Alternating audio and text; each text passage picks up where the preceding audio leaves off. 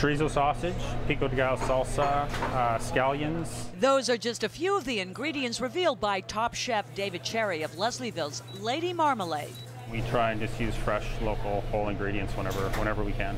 Cherry and his partner Natalia Samachnovich were asked to participate in Toronto Life magazine's first ever cookbook on newsstands today. Let's make a list of all the best chefs in the city and make a list of all the favorite recipes that we've tasted there, and then go to them and see if they'll give up all of their secrets to us, and they did. The issue features 100 recipes from the city's best chefs, bartenders, and bakers. And here at Lady Marmalade, the hearty mixture of eggs, sausage, beans, and brown rice known as huevos migas is a popular belly pleaser.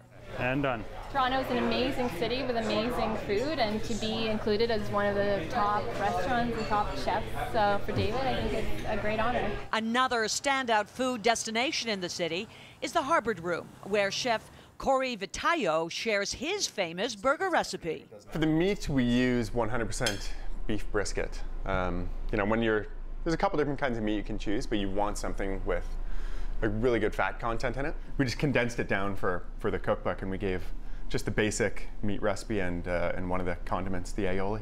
We Canadians love to cook our burgers on the grill, but to create this juicy work of art, grease is good. It's definitely a fattier, less healthy way of cooking when you're frying in grease, but it does yield a better result. So the burger that I gave in the cookbook is pan-fried in a cast iron skillet. And since our chefs were in the mood to spill the beans, we asked them to name some must-have pantry items for the home chef. Top two items would be chipotle and adobo sauce and black navy beans. Things that we use every day religiously: good dried porcini mushrooms and a good bottle of sherry vinegar.